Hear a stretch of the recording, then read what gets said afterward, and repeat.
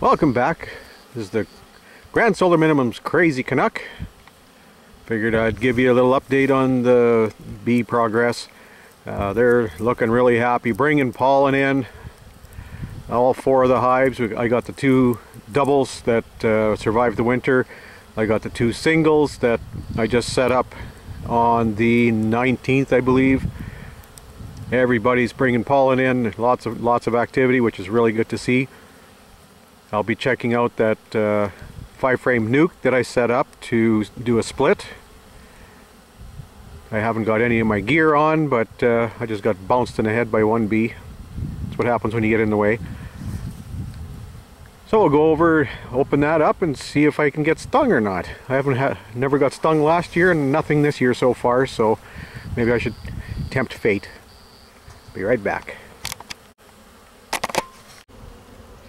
So I'm behind the hives. Don't want to get in the way of their flight path.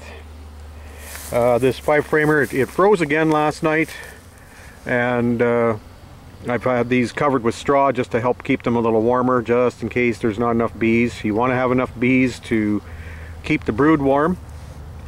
And I might have been a little light on the bee count when I set this up, so I just threw some straw on for insurance. So we'll just get rid of some of this straw.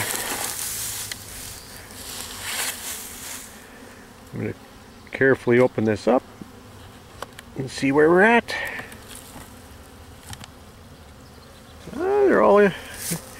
There's some bees in there. I'll just see if I can pull out a frame here. Oh, that one's heavy.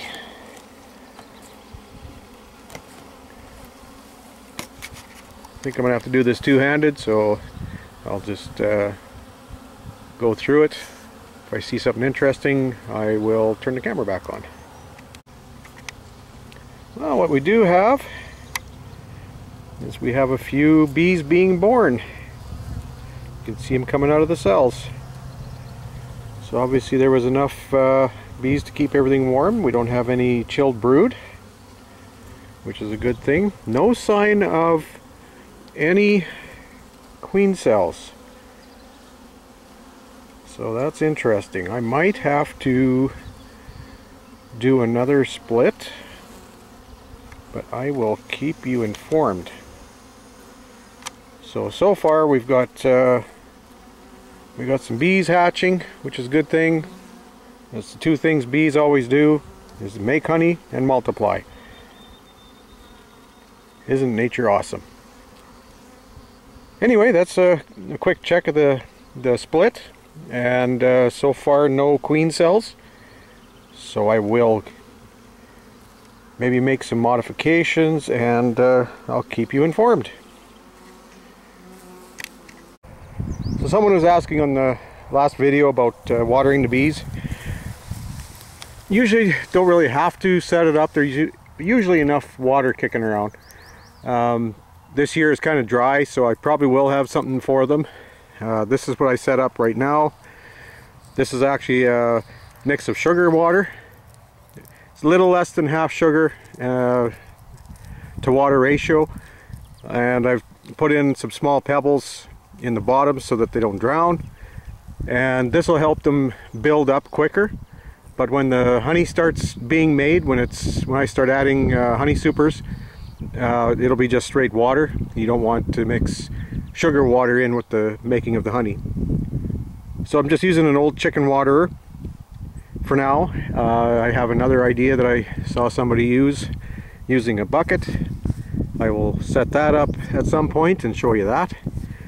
But this is what I'm using right now, and we'll probably continue to use something like this if it stays this dry over the summer. So that's it for this part of the video, and just show you some of the frost damage that we had, and go from there.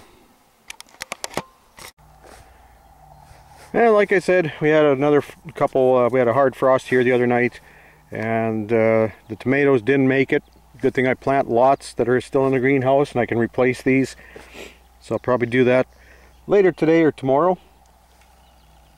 Usually the tradition has been June 1st for planting tomatoes and cucumbers. I was pushing the envelope a little bit and got caught. So I'll just replace them and carry on. Other than that, everything is looking really good. And that's the update for now. Might do another split here later today. I'll keep the camera handy for that. And as usual, like if you like, subscribe if you haven't, spread the word. Let's grow some food.